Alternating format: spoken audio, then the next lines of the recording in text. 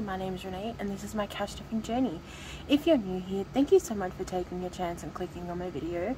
I hope you decide to like, subscribe and stick around for a while. And if you're a returning subscriber, thank you so much for your ongoing support. So today is going to be the final Budget 101 budget overhaul video, and basically it's going to be a tour of my new budgeting system. So what we did is we did a budget binder audit. So we went through every single envelope, wrote it down and evaluated if we're keeping it or it's going. Once we had that list, we then did focus on our financial goals and our priorities. So we used all of this information from our budget binder audit and put it into order.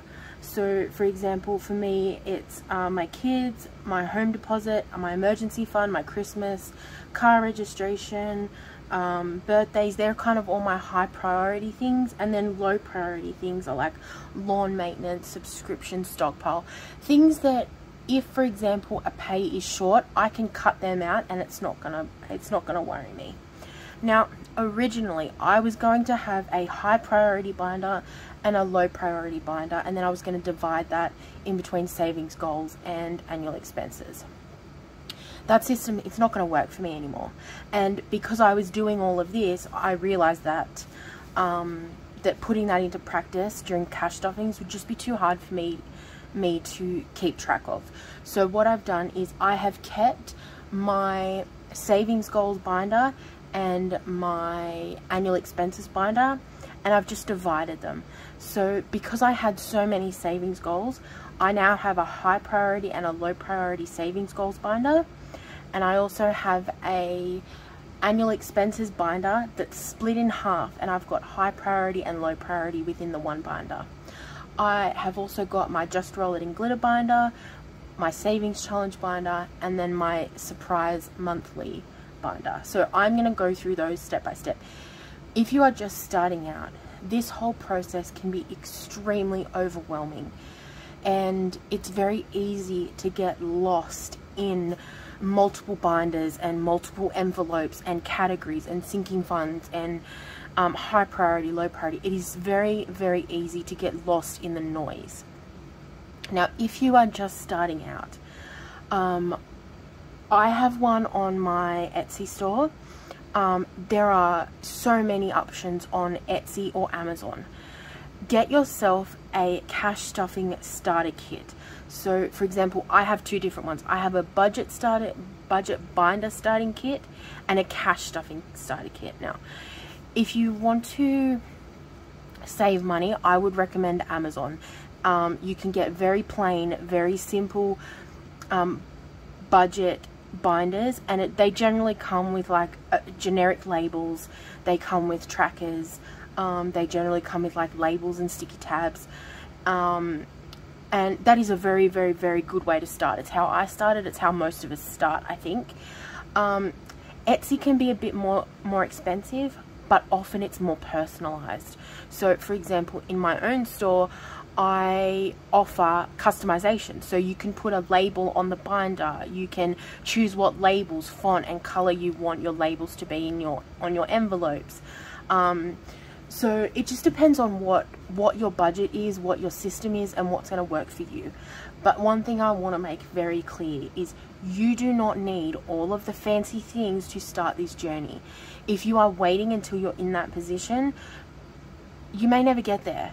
You may, because doing cash stuffing accessories, so things like the budget binders and everything, it can be expensive.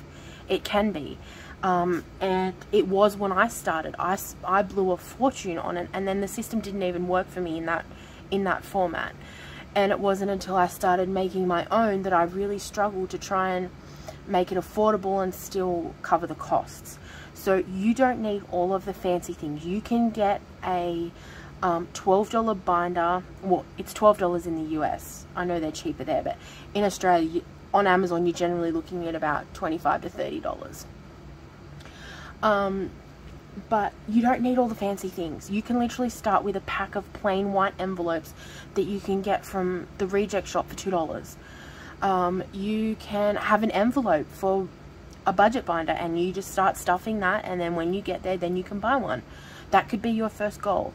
But you don't need all of the fancy things. You don't need all the binders. You don't need all of it. But if you are deciding to do a binder, I recommend one that comes with envelopes. They generally come with about 6. Focus on those 6. You don't need multiple binders when you're just starting out. Start off with the 6. Really hone in on what your priorities are, and then build from there. That's how a lot of us started. I originally started with the white envelopes. Then I bought myself a binder from Amazon with, it came with like 6 envelopes in it and generic labels.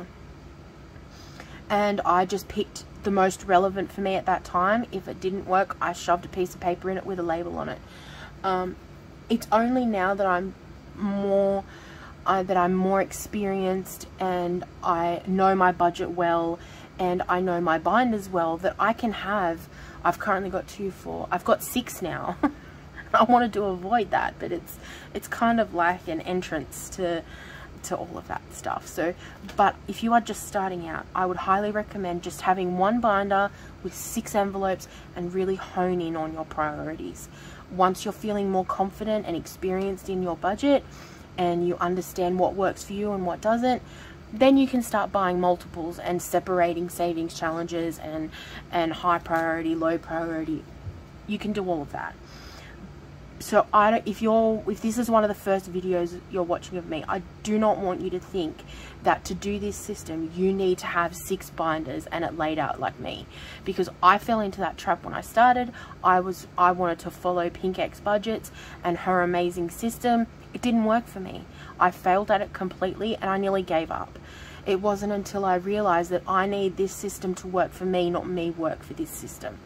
So please, when I'm going through these binders, I don't want you to think that you need all of this to start this journey or to succeed at this journey. So please, I want it really, really clear. Focus on kind of the steps I'm taking to get to the binders rather than what I have. So for example, your budget binder audit. You may not have a budget binder. What you can do is write down all of the categories you want. When you think about your cash stuffing journey, what do you want to save for? What do you want to be prepared for? You don't, just because it says budget binder audit doesn't mean you have to have one. You can just list down what you want. Then, say for example, you're like, okay, I've got all the things I want to save for. I'm going to buy myself a binder with 6 envelopes. Out of these categories that you've written down, what are your 6 priorities? And that's where you start. So these worksheets can be adapted to multiple different systems, and no matter what your system is, it can be adapted. And if you are really struggling, if you're really, really, really having trouble, please reach out to me via email. I am happy to sit down with you, whether we do it through a chat, through Facebook or Instagram. I am happy to sit down and go through these worksheets with you and go through the processes with you, because I remember that feeling of being so overwhelmed but so desperate. If I can stop someone from feeling that way, I will do it in a heartbeat. So if you have these and you're really, really, really struggling, please reach out to me. Reach out to any of the YouTubers that do cash stuffing. This is an amazing community. It is very supportive, it is very educational, and you will always have friends. Even if you're literally alone, you have friends in us. So reach out to me or anyone else, or if my budgeting system isn't suited to what you tell me, I will help you find someone who can. Okay, so if you're really struggling, please reach out. Now that I've gone on that little long spiel, it's like, oh god, I've already been talking for 10 minutes.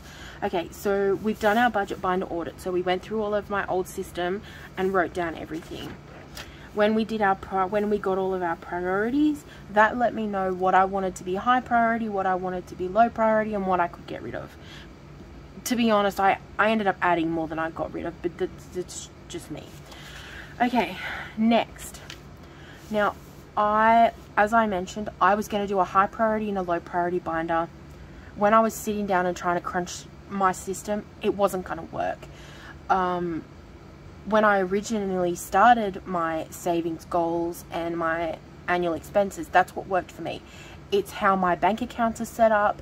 It's just, it works. So I'm like, if it ain't broke, don't fix it. So I now have a savings goals split into high and low priority, and an annual expenses split into high and low priority, and then my Just Roll It in Glitter is high and low priority. Now I haven't set up my Just Roll It in Glitter one yet. I am still working on that. It's gonna take me a little bit of time, I think, like set it up properly, but I'll still run through what I've got so far. So for example, savings goals, I had to divide these into 2 binders because there was just too much. So keep that in mind.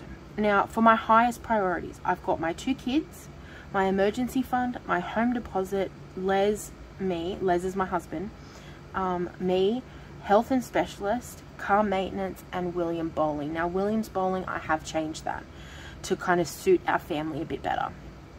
So that means that if my pay gets flipped on its head and it's bare minimum, that is what I will focus on. So even if they're the only things I can stuff, that's what I will focus on, and that's it.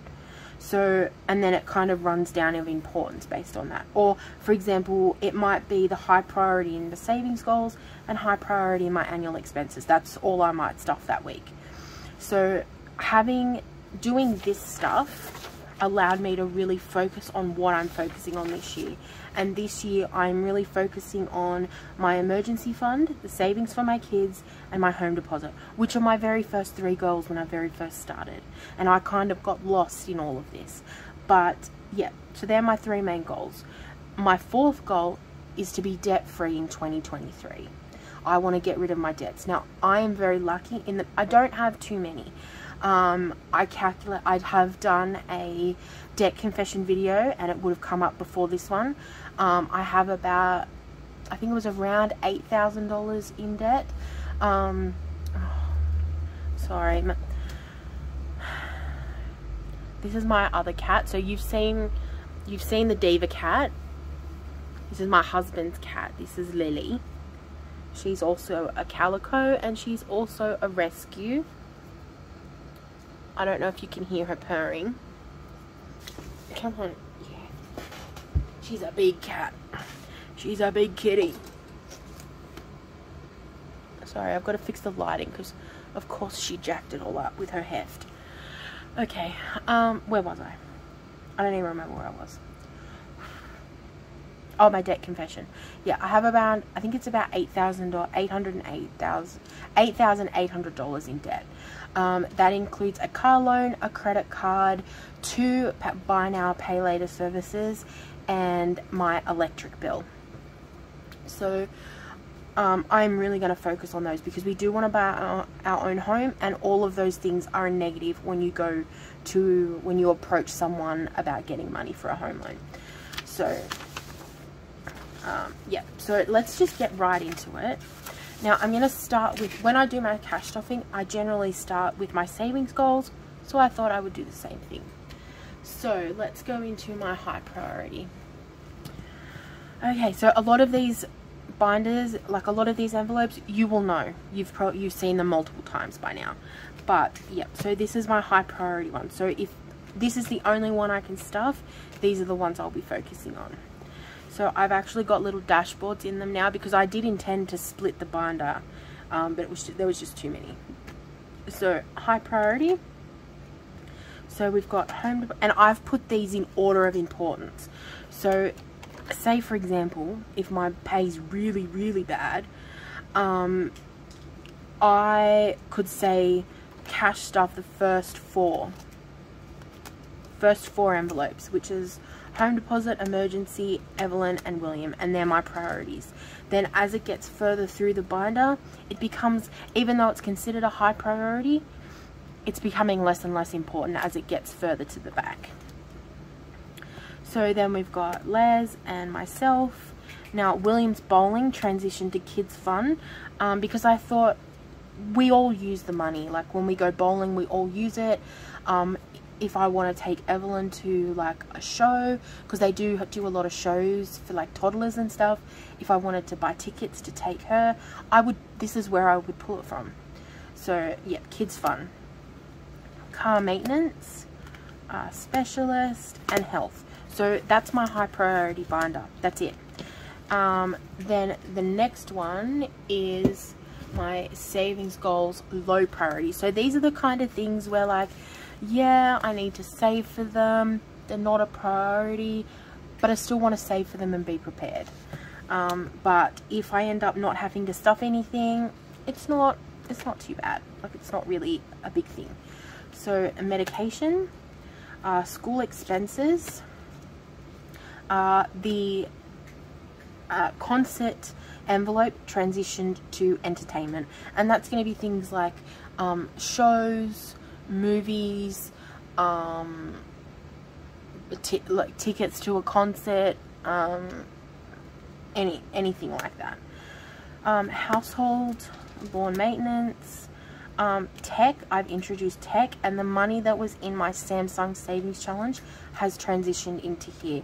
That's because we do go through a lot of technology, so things like phones, computer parts, computer accessories, and we are a very tech heavy company. I work from home remotely. My husband has his own IT business. I do YouTube. My son does YouTube. We're very tech heavy, and we have like our own media system. Like, it's a lot. We've got our own networks and firewalls and all that kind of stuff. So we go through a lot of technology. So I thought I would transition it to that, and that will be probably heavily funded by savings challenges, I think. Then ahead, you already know, stockpile. Now, I am getting a package vehicle, which, if you don't know what that is, basically my employer gets a brand new car of my choice. We're given a list of like 30 options. I can pick the color and all that kind of stuff. My employer puts through an order for a brand new vehicle through their fleet management. I get the car, and every fortnight they take a specific amount. So I don't know how they calculate it, but they take out a specific amount of money, and in return they pay my registration, my insurance, my roadside assistance, my fuel, any kind of maintenance, so servicing. They cover all of that. At the end of 3 years, I can either trade that car in and get a new one, or I can purchase that vehicle at a discounted rate. I'm not sure which option I'm gonna do. It's 3 years away from now. Our circumstances might change, who knows. But if I do want to purchase said car, I want to be prepared, and I don't want to have to get a massive loan. So I thought, I'm going to start saving now. I'm going to start saving money now. It may not be much. For the first 2 years, it might be $5 a week. And then in that final year, it might be $100. I don't know. I'm just going to see. I might have the car for 2.5 years and go, no, this isn't for me. I'm going to get a different car. I don't know, but I thought I'd rather be prepared. My parents are getting older now. Their health is deteriorating, and they are currently on pensions, but they do have quite heavy financial burdens. So I want to be in a position where if I know they're struggling, I can send them $50 for groceries, or I can send them money for fuel, or I can just deposit $100 into their account. It's not a priority, but I do want to have that money. I want to start having that money there, so that if they do ring me up and something's happened, I don't have to dip into our home deposit or our car registration money, which is what I had to do previously, to get them out of trouble.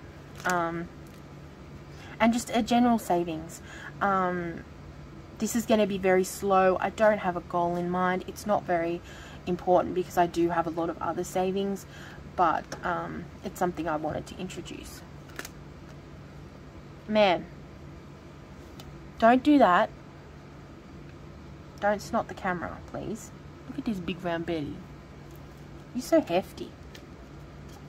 Yep, okay, yep. There we go. Are you showing the people your little toe beans? Hmm?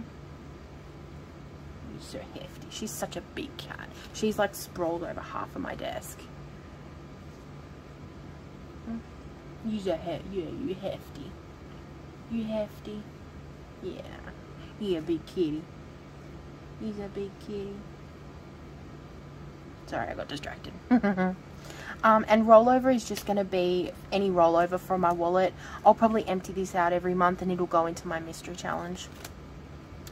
And this is Les's game. We actually fully funded this in the savings challenges, so that's just going to sit there in the back.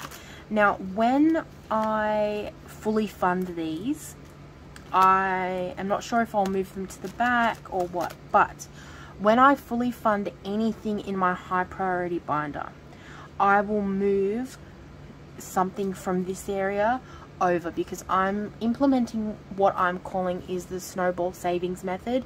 It's basically the debt snowball method, just in reverse with savings. So for example, in this binder there's 5, 10, 15, 20.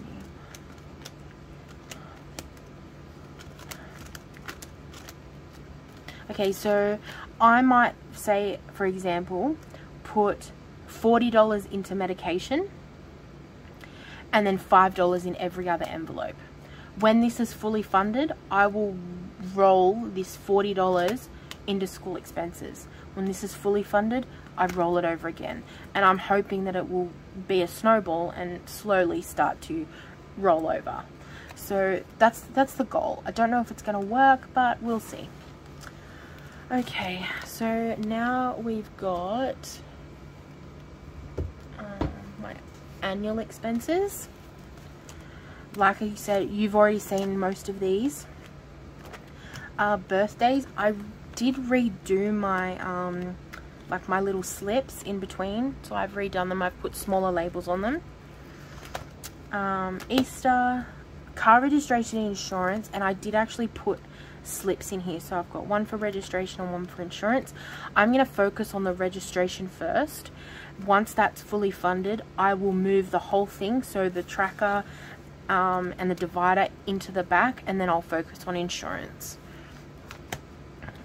Christmas, I've actually divided into gifts, food and decor. Gifts will get the bulk of that money. It always will, but food, I would probably like a few $100s, and then decor the same, but majority of the money will be going through gifts. But Christmas is going to be fully funded with savings challenges, so I'm probably not gonna, or I might stuff $5 every 2 weeks, so $5 a pay cycle. I'm not really focusing on this because it is going to be fully funded by savings challenges, which is why it's also in a high priority, because I have calculated that I need to put about $90 a fortnight to Christmas to get where I need it to be. And then I've got a low priority, so we've got family fun. So this used to be the family vacation envelope that used to sit at the front. This is just for any experiences we want throughout the year. Mother's and Father's Day, back to school. Now, vacation and travel, I would love to take my family on a cruise. It's a dream of mine, so I'm gonna start. I don't know when it's gonna happen. It could be years from now, but we'll give it a go and we'll see what happens. And then subscriptions, so that's that one. What else is there?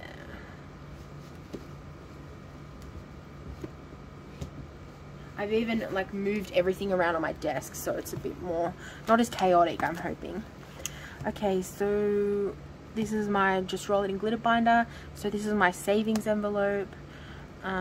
Expenses, stationery and packaging is a new one because I am spending so much money on that stuff. Etsy is for my secret item that I'm hoping to release soon. Postage, PO box, we are already paid up for 2023. We are now saving for 2024. Taxes, and because of the change in my system and because I struggle so much when there is money in the bank, I need to have the money at home because I won't spend it. to do that, I need to be able to keep it safe. So I am saving for a safe. I'm not sure how long it's going to be. I do have to do some research to find out what the best one is. If you have a safe at home, if you cash stuff and you have a safe at home and you really like it, please let me know, because I don't really know anything about them. So if anyone's got any like personal experiences, I would be really, really appreciative if I could get some information on that. And finally, the biggest probably change of all is my savings challenge binder. Now, I took some inspiration from Black and Blue from Erica, and I got me a big one. Look how pretty she is. Now I'm trying to decide, should I call her Big Bessie or Big Bertha? What do you think? Let me know. Have a vote down below. So this is because my small binder, it was just overwhelmed with the savings challenges, because I save best with savings challenges. So I want to focus a lot of my attention and energy and money on savings challenges this year, because I'm going to use this to fund my other folders. So she a big one. Okay, so what I've done is, because I only have very limited envelopes, what I've created is I've just created these clear envelopes. So what I've done is, for example, this is all of my monthly savings challenges, and that's going to go in every month. I'm going to empty them and put in them in my mystery savings challenge, my annual one, and then at the end of the year we'll calculate it. So I've got January, I'm doing a seasonal savings challenge, and then I'm doing the 100 monthly challenge. So to stop it from marring the envelope, because I've only got a limited number of them, I've just created these clear ones. The tracker and money is going to slip into that, so that if it gets all marked up, it's going to be this clear plastic sleeve, and not the envelope. And then I can keep multiple savings challenges in one envelope, without all the money getting confused and all that jazz. So they're my monthly ones. Then I'm going to do a build a buffer, cash stuffing buffer, because I did spend my buffer on we have a house inspection, so me and my husband ordered a big skip bin to do a massive clean out. So that's what I use that for. So build a buffer. Okay, then there is roll the dice, celebrations, which is going to be aimed at like birthdays and anniversaries and things like that. Then I've got now what I have done, which I haven't finished, where are they? Here they are. I created in my other binders how I created the dashboards. Well, I've done them for these as well, but I haven't cut them out yet, or cut them to size or hole punch them. So I'm going to have a savings challenge, and then I'm going to have a budget besties, which is all of these ones. So all of the savings challenges I buy on Etsy, it's going to have its own section, so that I know that when I finish one, I can put another one in there. So that's what this is going to be about. So these ones will probably stay there throughout the year. They might change depending on what my goals are at the time. But these ones will be all from the Etsy stores and that I buy. So these are going to be my budget besties. So we've got What's on the Shelf. It's like it's a book one. I can't remember who it is. I'll have to give you the name when I start them, because it's written on there. I can't remember this one, I'm sorry. This one is from Amanda. She sent them to me. She created these herself. They are amazing. So each letter will be $5. Pretty in polish. This is going to be like a self-care type one. I'm really determined to do at least one self-care going at a time, so I can really focus on it, because it'll make me focus on it. So I do the dip powder on my nails. So I'm thinking, I bought like a really cheap set on Amazon, but I think I really do love it so much and it works really well.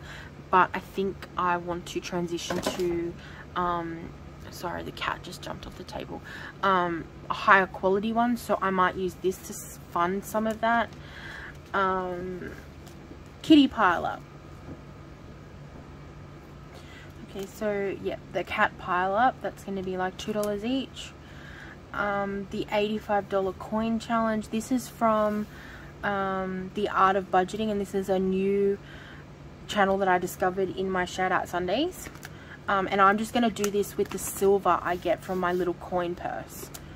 Renee's Etsy idea. Amanda made this one specifically for my customized item. And then I'm going to do a whole, this one's going to be my mini challenges. And I'm going to use it to fund a weekend away, which is from, this one's from Caro Cash. So I've got a savings challenge of a $100. This is Budget with Cat. Then I've got another $100 one, and this is from, I think this is from the Happy Mailbox Co. It's one of their mini challenges. And then this is from Dee's Digital World, and this is going to be $120. So once I finish, as I finish these, they will roll over into this one, and this is what I'm going to use to pay for our weekend away for my husband's birthday present. So that's another example of that rollover savings thing that I'm going to try and see if it works. Okay, as I said, Christmas is going to be funded by savings challenges. So this will be the first one, so it's a $250 savings challenge. I did finish a $240 one already, and I divided that in between gifts, food and decor. So gifts got $200, food got $20, and decor got $20. And these are all my digital ones. So whenever I use prop money, they will go in these ones. So we've got the 0 out challenge, return and earn, 100 envelope, the black and blue one, which is going towards our house, $1 and $2 savings challenges. I do have to clean all of these off, but you get the gist of it. This will all be clean by the time I do my first stuffing. This one is my YouTube one. So for example, we've got the shout out Sunday, the YouTube, and the giveaway. So these ones will be, this one will be stuffed randomly, this one will be once a week, and this one will be once a week.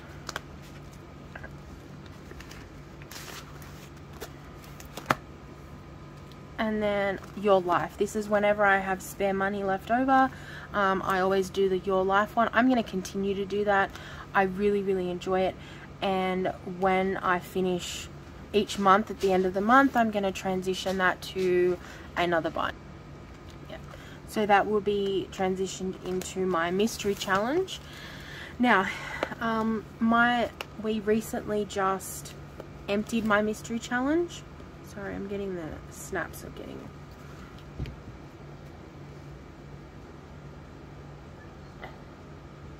Why won't that close?